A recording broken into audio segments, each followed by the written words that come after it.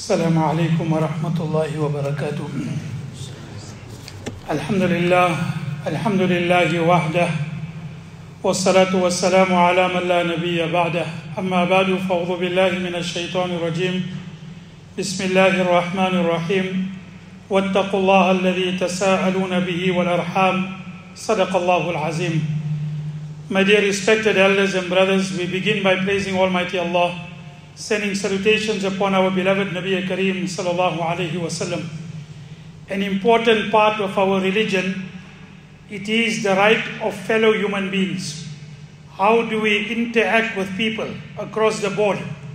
How do we interact with our family members, with our relatives, with our wives, with our neighbors, with people in our society and community, and across the faith spectrum?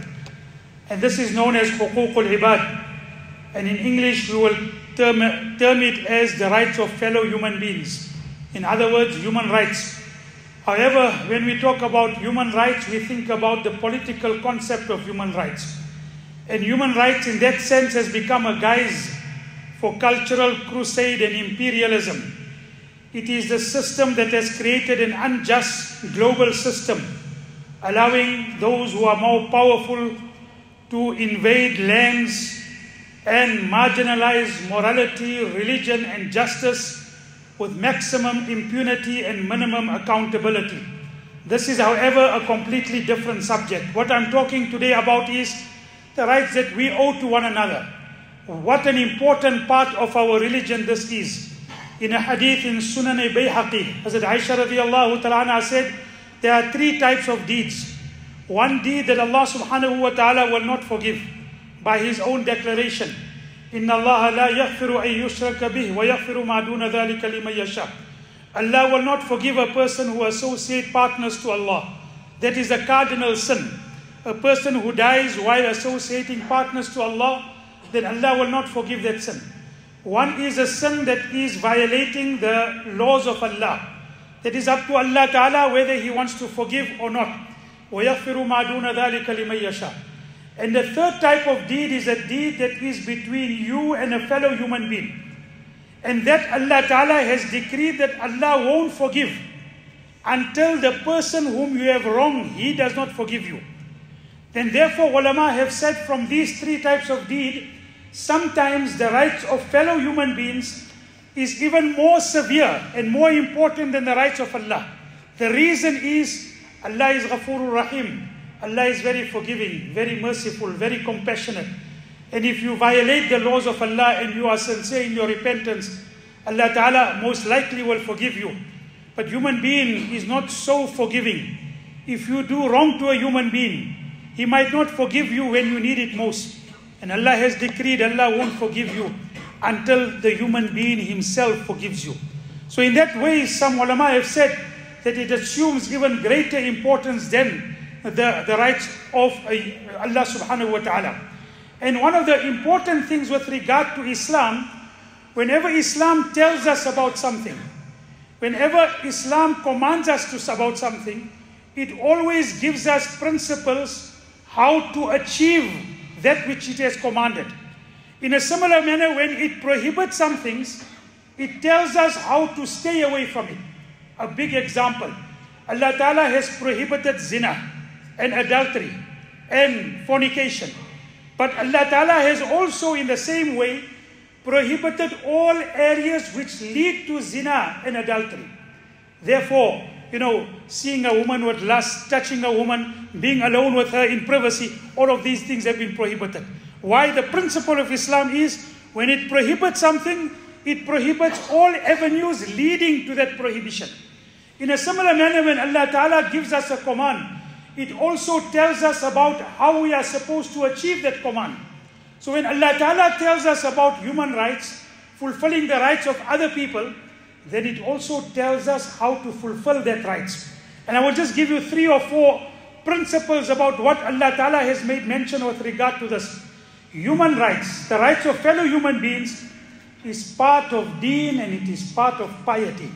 Sometimes we tend to forget this. We make this distinction between a good human being because he is good to human beings and a pious person because he makes ibadat. So we make this distinction. And I don't know where we get this distinction. So a pious person is he who reads salat properly, but a good person is he who is good with other human beings. Although Nabi Karim Sallallahu Alaihi Wasallam had said, إِنَّ الْمُؤْمِنَ لِيُدْرِكَ بِحُسْنِ خُلْقِهِ دَرَجَةَ قَائِمِ اللَّيْلِ وَسَائِمِ النَّهَارِ. A mu'min through the means of good conduct gets the same reward of a one who makes tahajjud all night. And he makes nafil, rozas all the days in which he is supposed to keep. So the rights of human beings is part and parcel of deen and part and parcel of piety. One of our great scholars in the past, Dr. Abdullah Rahmatullah Ali, who was a Khalifa of Mu'atami Rahmatullah Ali, one day came to his ustad and his spiritual mentor to tell him that the desired quality of ihsan, which Nabi Karim Sallallahu Alaihi Wasallam was asked about in Hadith Jibreel. Mal ihsan, what is ihsan? أن تعبد الله كأنك تراه فإن لم تكن تراه فإنه يراك. You worship Allah Ta'ala as if you are seeing Allah. If you can't do that, at least think that Allah Ta'ala is seeing you. So he said, Alhamdulillah, I got that desired state in my salat, expecting the ustad to compliment him. The ustad said, only in salat? Now bring that quality that you are seeing Allah, otherwise Allah is seeing you in every relationship and every walk of life.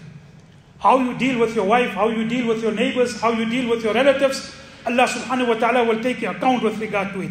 One of our great scholars who wrote a commentary on the famous book of Hadith, Maulana Shabbir Ahmad Usmani, he was the one who was the first person to raise the Pakistani flag at the time of independence. And of course, that time, ulama supported the concept that it will become a haven and it will become a means of Islamic rule in that land. Unfortunately, it didn't turn out that way. He has written in this commentary, and I want you to listen to this, what he has written. A person who severs family relationship, does not assist and help his relatives, causes difficulty to neighbors, searches faults in other people, talks and behaves arrogantly, will not enter Jannah, even if his salat and zikr are abundant. He will not enter Jannah because he has not fulfilled an important part of Islam. The second thing with regard to this, rights of human being is Allah will take account of violation of human rights. That we don't fulfill the rights of one another, just as He will take account of the violation of His own right. This has been beautifully encapsulated in one, saying in one incident. There was a very famous Persian ruler. So when he conquered a place in Persia, he was pious, but of course the army were not so pious. So they came to an old woman. She only had one means of income, which was her cow. They slaughtered it, they ate the meat, and for them it was nothing. But for her it was a means of income. So she was very disappointed. Someone told her that the king is a very just ruler. He is a just king. Go and complain to him what his army had done. And he is crossing this bridge tomorrow. Go and wait at that bridge and go and speak to him about it. And she went to that bridge, and when the king came, she told him an amazing thing. She said, either you sort me out and you restore my rights on this bridge, or otherwise I will catch you on that bridge. Meaning, Pul Sirat. Either you sort me out now, or otherwise I will take account for you when you need it most. Then it will be very difficult for you to be able to escape.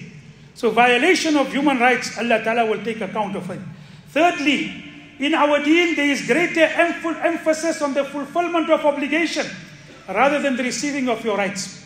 I don't know how many times to make. Allah Ta'ala in the Quran has made mention of this. لَإِن بَسَطْتَ إِلَيَّ يَدَكَ لِتَقْتُلُنِي مَا أَنَا بِبَاسِطِ يَدِيَ إِلَيْكَ لِأَقْتُلَكَ. There were two sons of Adam alayhi salam. One killed the other son. The famous incident of Habil and Qabil, Cain and Abel. So one of them killed the other one. And when he was about to kill him, the one who was oppressed said, if you lift your hand to kill me, مَا أَنَا بِبَاسِطِ يَدِيَ إِلَيْكَ لِأَقْتُلَكَ, I will not do the same. Right?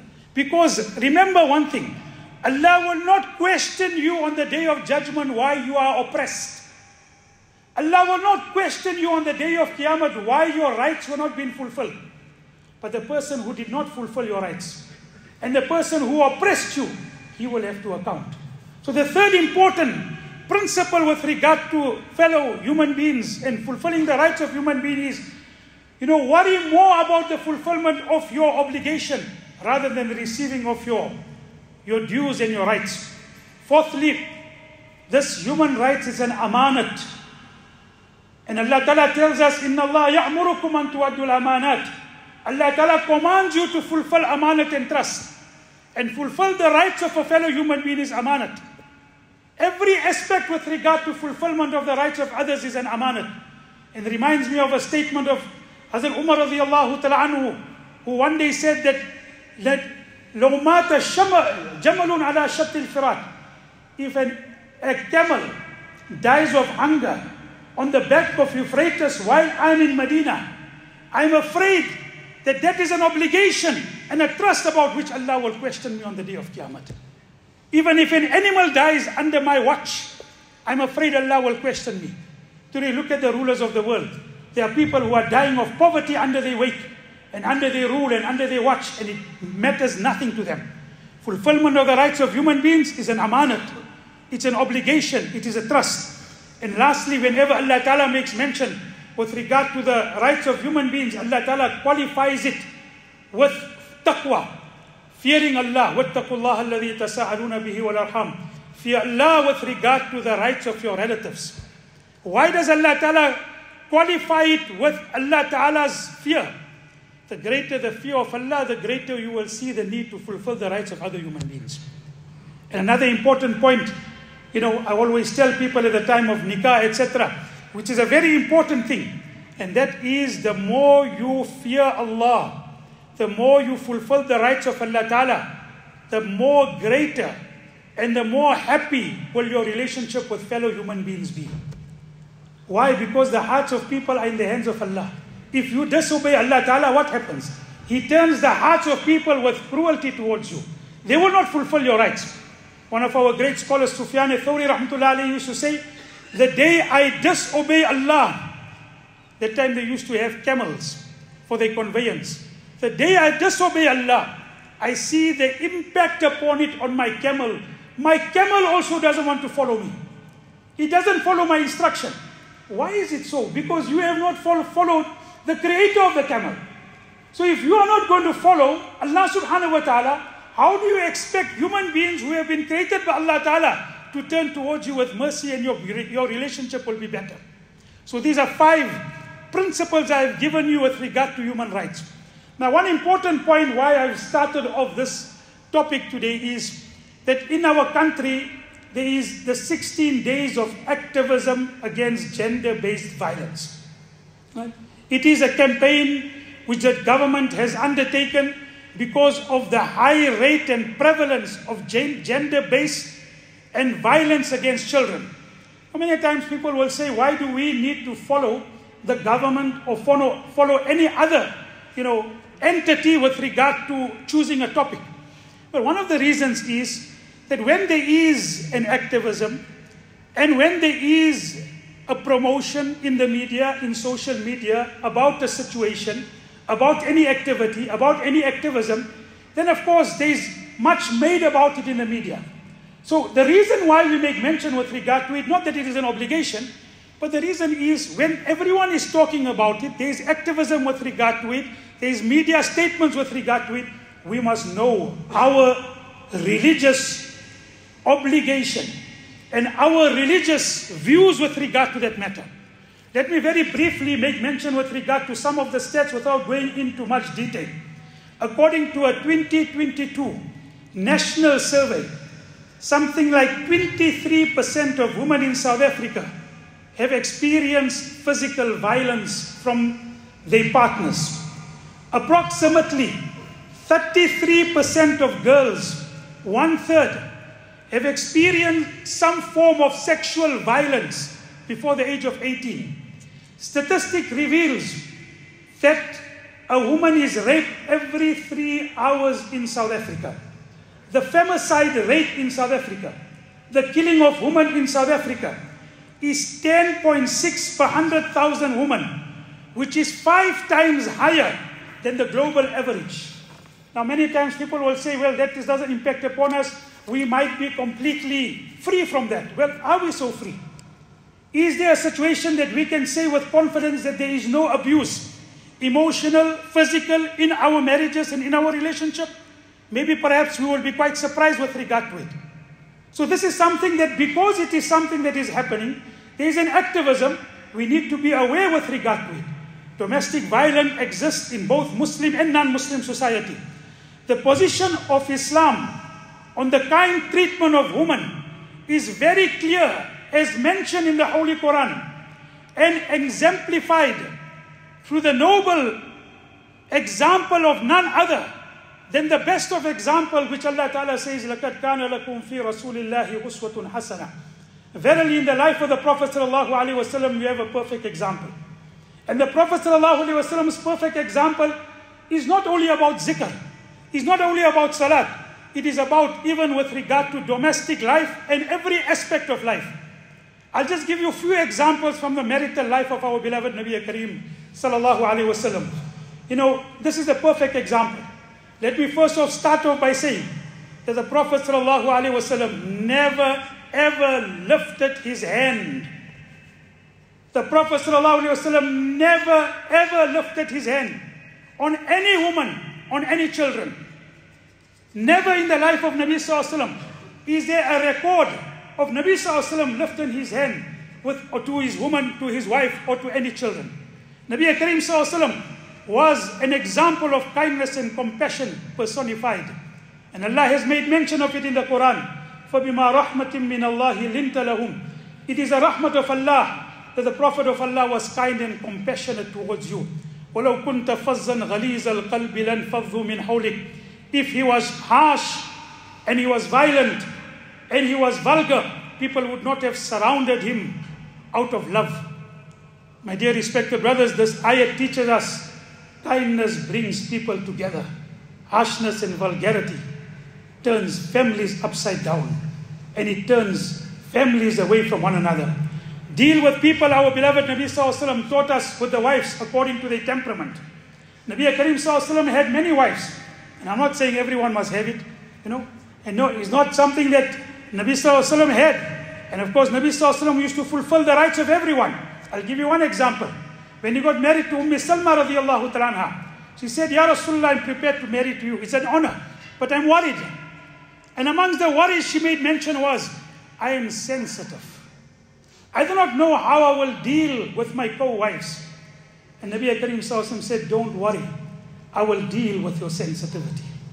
And not once thereafter do we get any type of complaint with regard to her complaining about her sensitivity. Nabi sallallahu alaihi wasallam knew she was sensitive. He dealt with her sensitivity. Amongst the wives of Nabi sallallahu alaihi wasallam, Aisha radiallahu anha was young and enthusiastic. Hazrat Khadija radiallahu anha was, wise and matured. Hazrat Hafsa radiallahu anha was the daughter of Hazrat Umar radiallahu anhu. She had some of that characteristics. Nabi sallallahu alaihi wasallam dealt with every wife according to their temperament. Deal with your wives according to their temperament. Take into account their temperament and deal with them accordingly. Protect your wives from taunts. Hazrat Safiya radiallahu anha one day came to Nabi sallallahu alaihi wasallam. She was from Jewish background and she came into the nikah of Nabi Kareem sallallahu alaihi wasallam. And she said, Ya Rasulullah, the other wives of Nabi sallallahu alaihi wasallam are taunting me that because I am not an Arab, you do not love me as much as you love them. Nabi Kareem sallallahu alaihi wasallam said, next time they taunt you, tell them, don't taunt me. My husband is a Nabi of Allah. My husband is Muhammadur Rasulullah. And my great-grandfather is Hazrat Musa and Hazrat Harun. Hazrat Musa and Harun. And they are also prophets of Almighty Allah. You don't have the lineage which I have. If ever you bring a woman, and ever you bring a wife who is from a different type of background from your family, then you stand up for your wife. The way Nabi Kareem sallallahu alaihi wasallam stood up for his wife when she faced taunts. This is the way of Nabi Kareem sallallahu alaihi wasallam. Support amidst anxiety. The husband and wife are supposed to lead a life where the first port of call for both of them, whenever there is a difficulty, whenever there is a challenge, they come and get consolation and sympathy from one another. When Nabi Kareem sallallahu alaihi wasallam received the first wahi, dizzy and frightened by the strange experience, where did he go to? He didn't go to his friends. He went to his wife. He went to Khadija radiallahu anha. and said, Zammiluni, Zammiluni. Oh Khadija, cover me, inni khashitu ala nafsi. I'm afraid with regard to my nafs and my life, with regard to the responsibility that has been bestowed upon me. What did she do? Today I always tell people that Someone parked badly, Range Rover KY98.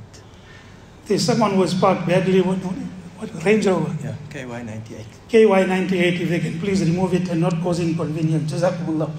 So where did Nabi Sallallahu Alaihi Wasallam go when he taught his first wahi? He came to Khadija radiallahu ta'ala.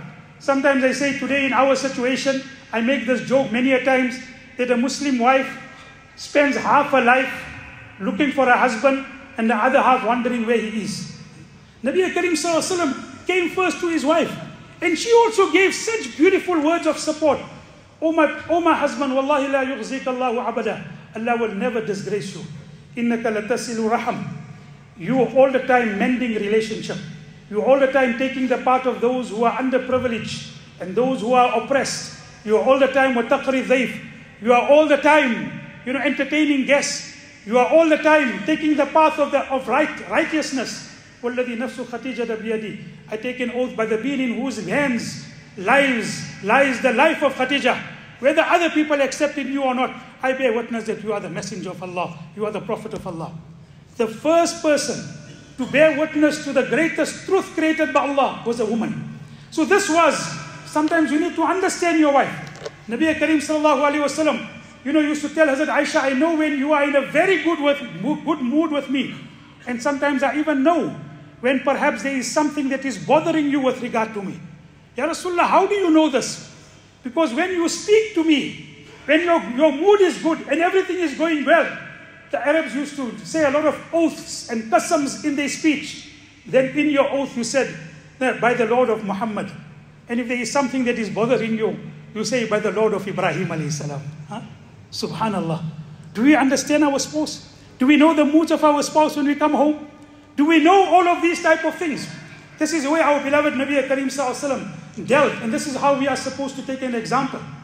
Nabi Karim sallallahu alaihi wasallam had said, Akmalul mu'minina imanan ahsunuhum khuluqa. The greatest mu'min in terms of iman is the one who has the best character and conduct. And the best amongst you are those who are the best to his woman and to his wives. It can be understood from this hadith that a husband's treatment of his wife reflects a Muslim's good character, which in turn reflects his iman. If he is not good to his wife, he does not have proper iman. That is the sum total of the hadith which I have made mention, and I've given an example from our beloved Nabi Karim sallallahu alaihi wasallam. Conflict in marriage is unavoidable, right? And sometimes it happens. Unless one is conscious of Allah Ta'ala, it can lead to a lot of anger. I was recently reading, and I will just now conclude with these last few sentences and few words. It is important that we look at, one of our great scholars, Mufti Rafi Usmani, who passed away about a year or two back. He makes mention in one of his mawa'iz, in one of his lectures, that Dr. Abdullah Arafi, whom I quoted earlier, his wife came to visit the household of Mufti Rafi Usmani. Right? And they told her that, why don't you speak to us with regard to your departed husband? How was he in terms of his conduct? How was he in terms of his relationship with you? How did he relate to you? And he said a sentence. She said a sentence with regard to her husband, which when I heard it, I shuddered. Because I wonder if anyone can reach that state of piety which Dr. Abdullah Sahab Rahmatullah Alayhi's wife made mention of him. She said, Kabhi bhi zindagi mein lehje badal kar baat nahi ki. Not once in our marriage did he change his tone and speak to me. Not once in the marriage did he change his tone and speak to me. Not once did he speak to her in anger. That is what comes about because when you fear Allah, how you treat other human beings. So even if there is situations with regard to emotions to manage, the first step would be to forgive. And under no circumstances, even when one is angry or feels justified, is a husband allowed to humiliate or lift his hands towards his wife. This is something that is not correct in an Islamic perspective. وَعَاشِرُهُنَّ بِالْمَعْرُوفِ, especially hitting and beating the way it is understood with regard to abuse. وَعَاشِرُهُنَّ بِالْمَعْرُوفِ, be good to your wives. فَإِنْ كَرِهْتُمُوهُنَّ, if you dislike something with regard to your wife, فَعَسَىٰ أَن تَكْرَهُ شَيْئًا, perhaps you don't like one quality of hers. And Allah Ta'ala, وَيَجْعَلَ اللَّهُ فِيهِ خَيْرًا كَثِيرًا, and Allah Ta'ala has kept so many other good qualities in her. Perpetuate the good, and with regard to the negative, you overlook the negative, and you gradually bring it to rectification, and you bring it to correctness. Nabi Karim sallallahu alayhi wa sallam had said in one hadith, Allahumma inni wa harriju haqqa dhi'afain. Oh Allah, I make you a witness. And I want you to just listen to this. Oh Allah, I make you a witness that I have issued to my ummah a warning for them that they should fulfill the rights of the two weak ones in our community and in our ummah, the orphans and the woman. Oh Allah, I make you a witness that I have told my ummah that they are supposed to look after the vulnerable people in this ummah, and amongst those, Nabi Karim Sallallahu Alaihi Wasallam specifically made mention with regard to the orphans and with regard to the women folk. May Allah Ta'ala give us a tawfiq of understanding. As I made mention in the beginning stages of the talk, I just very briefly mentioned that the importance of fulfilling the rights of one another, certain principles with regard to how we are supposed to fulfill the rights of one another, said about the fact that we have 16 days of activism, in the country with regard to gender-based violence. I gave you stats with regard to how tragic the situation is in South Africa. And I'm not saying that it is in our community, but we need to be careful with regard to it. I gave you examples of Nabi Karim Sallallahu Alaihi Wasallam's marital life, and I gave you examples of how Nabi Karim Sallallahu Alaihi Wasallam in Islam has taught us how we are supposed to behave with our family. May Allah give you a tawfiq of understanding. Wa akhiru da'wana alhamdulillahi rabbil alamin.